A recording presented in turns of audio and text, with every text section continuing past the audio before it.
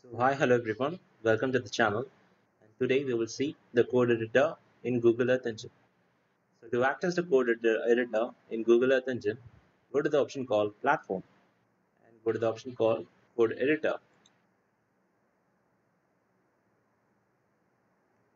So this is the code editor section in Google Earth Engine.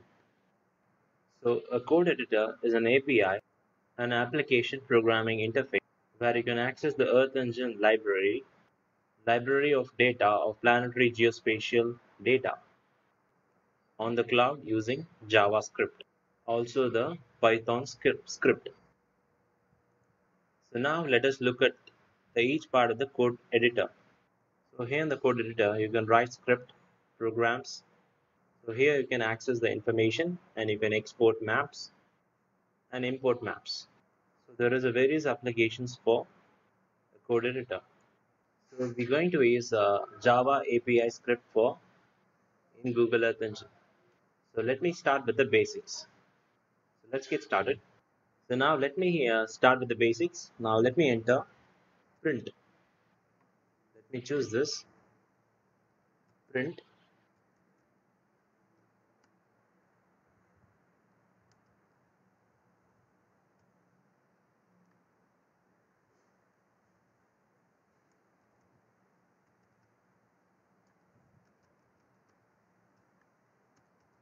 So hello everyone. So make sure that you click this, use the colon option. So in JavaScript, you have to use the symbol for execution of this command. So now let me run this. I've entered as hello everyone. So let me run this. So now you can see that the output is displayed in console section. So now on the right side, you can see that we have three different options like inspector, console, and task. Now let me explain about inspector. So the inspector that helps to inspect the location, pixel values, and other elements in the map or the layers. On clicking this inspector option, if you click on this map or a layer, it will show the information about that layer or a map. So now let me click this. So you can see that we get information about latitude, longitude, the zoom level, and even the scale has been displayed in the inspector section. So suppose, let me click here.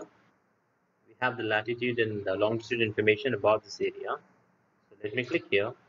So we have again the latitude and longitude of location of that region. So that is being displayed in the inspector section of Google Earth Engine.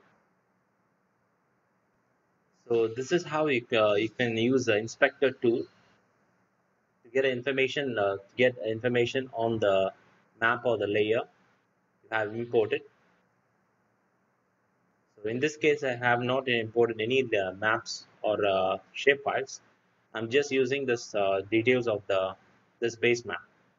So we have information of different lat long location of that. So in case Nevada, we have different lat long locations.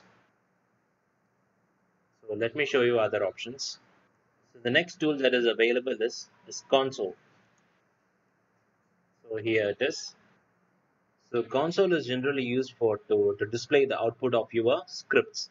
Suppose I'm using as a print hello everyone as my script in Java. So suppose I want to run this, let me click run button. So it displays as a hello everyone. So this is the output for the script. So it usually displays the error and output of your script. So the next tool that is available here it is task. So task manager, it generally shows the progressiveness of your activity. So suppose if you have exported your data into the Google Earth Engine, and you can able to monitor the progressive activity of the your works. So in this section that is used to monitor the progressive activities, the task manager. Now this map section that is called as a layer manager. So where you can able to drag the map, you can zoom in, zoom out, and you can even change the convert to a satellite image. So you can able to see that we have converted to a satellite image. So let me convert to a map. So there is also another option. On clicking this map, you have another option called terrains. So in this way, you can able to see the terrain details. So let me turn off this. Let me show you here. So let me turn on this. So you can able to see the terrain details very clearly. So now in the left hand side, we have two different options called we have a plus and minus sign. So this used to zoom in and zoom out. So now let me show you to zoom in. So now you can able to see that we are zooming in.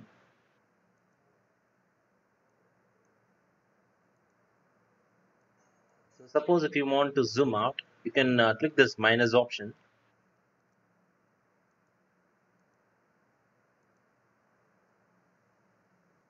So now we have five different options here, and these options are called as geometric tools.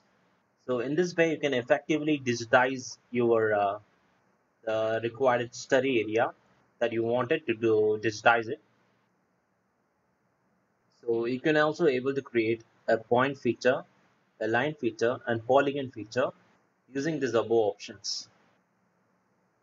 So now let me show you that option.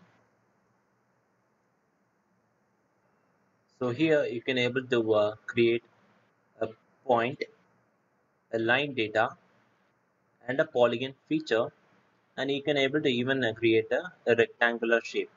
So we have point, line, and polygons. So you can create a point feature, line feature, and a polygon feature. So now let me click this. So let me choose an area. So let me choose this terrain area. Now let me start digitizing it. So it is similar to an ArcGIS and QGIS. We can digitize it. So let me digitize it faster.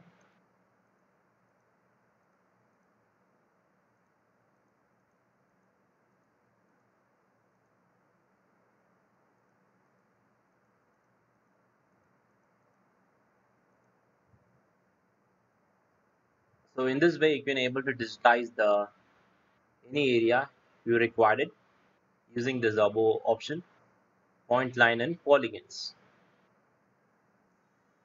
So so you can able to see that on creating a polygon, you can there is automatically the 32 vertices and polygon with the 32 vertices has been created here.